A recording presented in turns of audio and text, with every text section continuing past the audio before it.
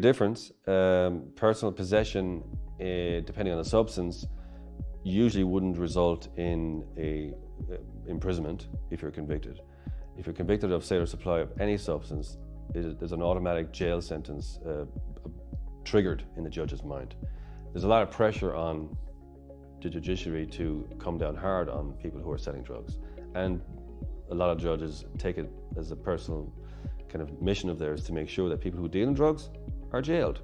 So if you're charged with sale or supply of drugs, you've got a lot of work to do to avoid custody. It can be done, but you've got to work hard. A lot of that's down to your analysis. Again, I'm coming back to your analysis, but that's really important, as well as doing counselling and things of that nature. But there is work to be done to avoid jail. It can be done if you're willing to work hard.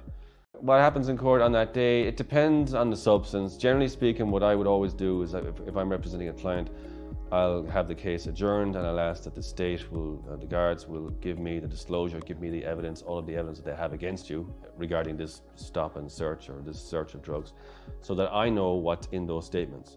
So it's one thing for you to say, well, this is what happened. I want to know what they say, and we'll go through those things, or I tend to go through them with my clients to say, well, do you agree the guard says this? Do you agree? Yes, I do, or no, I don't. And if you're happy with the evidence, then you've got two options on the second day, the return date. That's either to plead guilty to the charge, or if you think that it didn't happen or this is not true, you plead not guilty. And then the trial date's fixed, and then you get ready for the trial date, whenever that'll be a third day out, generally speaking. If you've been caught in possession of drugs, what happens next? Well, what happens next is you will be summoned to court. Depending on, no matter what the guard says to you, and sometimes people tell me the guard said there won't be a summons. There will be a summons, guaranteed, 100%. There'll be a summons to court.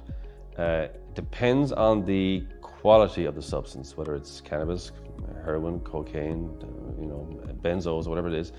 If it's if it's cannabis, it's under a certain value, it's going to be district court. If it's the other substances and it's of a higher value, you could be going before the circuit court, before a judge and jury, if they think you had it in possession for sale or supply.